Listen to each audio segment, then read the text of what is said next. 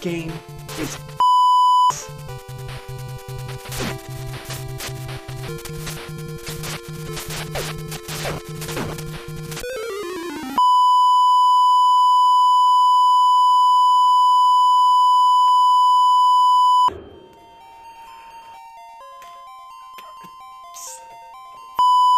die!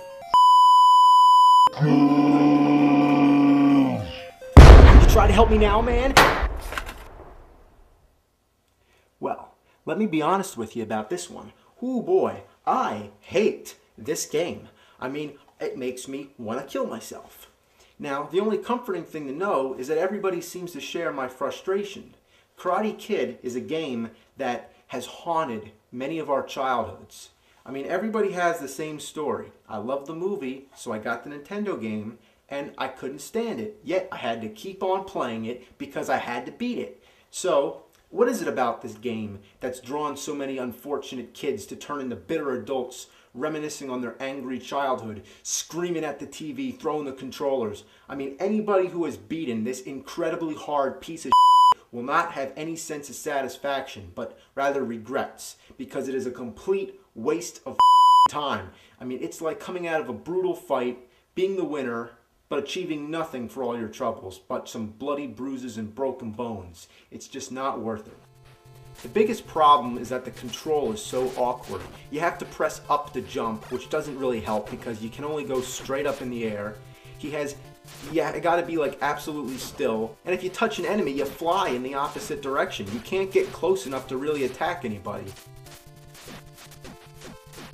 You die in every pit, and it's so easy to fall into them. So every time you get hit near a pit, you're basically dead. Level 1 is ridiculously easy. You just fight one-on-one and then you kick the out of everybody, and there you go, you win. You do it again and again. Now level 2 is where we get to the side-scrolling gameplay. It's almost a rip-off of Kung Fu, but much worse. Every once in a while there's these stupid bonus stages which are next to impossible. I mean, I think it's pretty safe to say that it would be easier to do this in real life. Now, when you get to level 3, there's a typhoon, so the wind keeps pushing you back. And if that's not enough, there's these twigs and birds flying through the air. Every possible projectile hurts you and makes you fly back, and there's pits everywhere. I hate this game, but why am I playing it? Well, that's the question everyone has asked themselves, and they all have the same reason. Because you're angry and you want to win. You want to beat the Nintendo, but the cold fact is that nobody cares but you. Then you get to level 4 and holy is it hard. You can't get near anybody to attack them, and they all have these long spears that make you fly back. You can sometimes hit people when you're walking uphill, but when you're going down, you can't really attack low enough to hit them. They're all basically just bullying up on you, and they just knock you all around, and there's nothing you can do. And guess what? That's the last level, and if you are expecting some big ending to be worth all your trouble, well, you're wrong. The only thing that happens at the end is that Mr. Miyagi winks. What a piece of shit. I mean, I guess they decided because the game's only 4 levels long, it better be the hardest 4 levels ever. Well, how about this? How about if I made a game where there's just this one cliff you have to jump over and it's like nearly impossible, but if you do it, you win the game and that's it. I mean, what the hell were they thinking with this piece of shit? What the hell? Now, if you're a serious Nintendo collector, do yourself a favor, don't get this game because it's not worth it. I mean, it's made many lives miserable, and you know, if you see it on sale for $1, just stay away. Don't even touch it.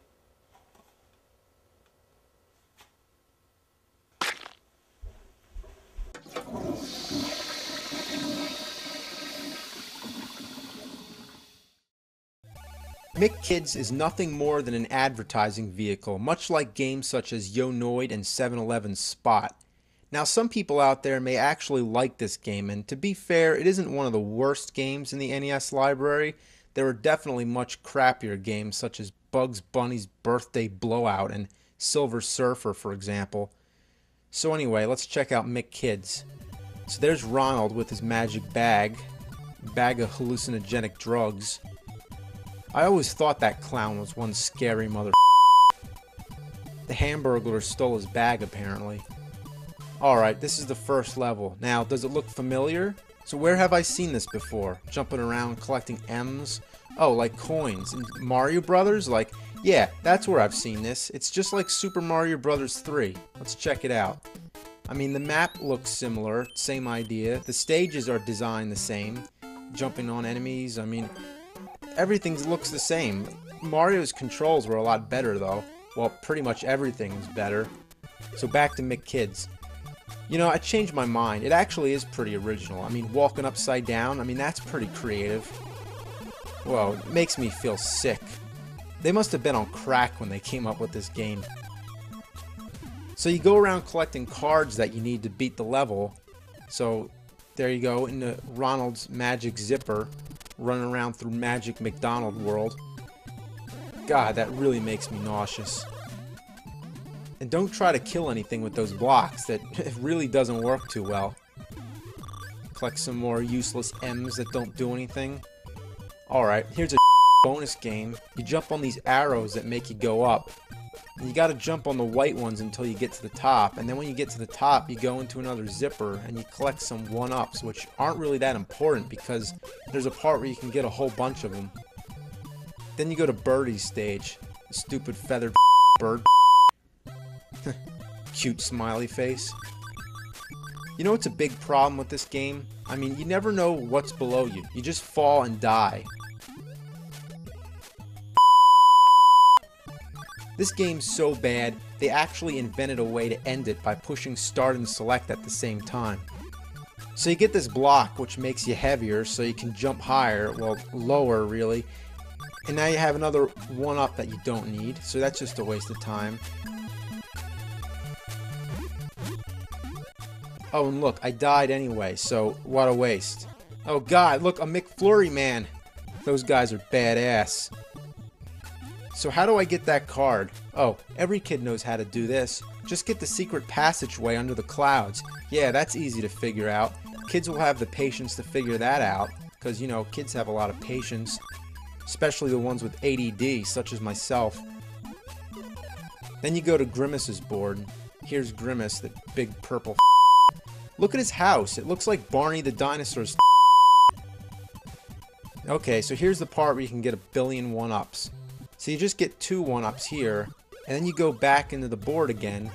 You die here, but you always get 1 extra. So if you have an hour to waste, then there you go. Have fun. You're completely wasting your time anyway if you're playing this game, as I am, let alone make a video about it. And some people like to call 1-ups extra guys or free mans. I like to call them life insurance. Look how bad the jumps are. Look at this. What a load of. All I want to do is get down to that barrel, but it's such a pain in the. I mean, it keeps bouncing me back up. Farts. It never ends with this game. It's just like an infinite turd coming out of my just like an endless rope. I mean, when the is it gonna be over? I can't stand this. Watch the moose. Grab a block and try to kill him. Unfortunately, it just bounces and misses him. Now look at this. Would you ever guess that you're supposed to jump off this cliff?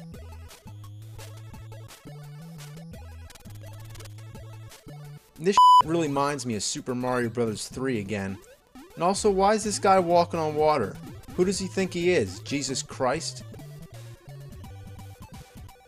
Then you gotta talk to the professor, another one of Ronald's stoner friends. And he tells you to get more cards, which makes me just want to punch him. Even worse, you gotta go to the moon where you meet Cosmic. Now who the hell's Cosmic? Did they run out of McDonald's characters? What about Captain Crook or Big Mac? No, Cosmic. I never heard of him. I guess there's nothing more you can expect but a character like that. I mean, I bet the people who designed this game were paid minimum wage. So anyway, you're on the moon, so you're floating around, and then there's these tentacles that come out and kill you wherever you go. And you really gotta bust your to find all those cards. Like there's this one that's high up in the air, and even when you get it, you jump back down and something kills you and you gotta start the whole level all over again. So here you are at the last stage, Robble Robble. You gotta get the cards from Hamburglar.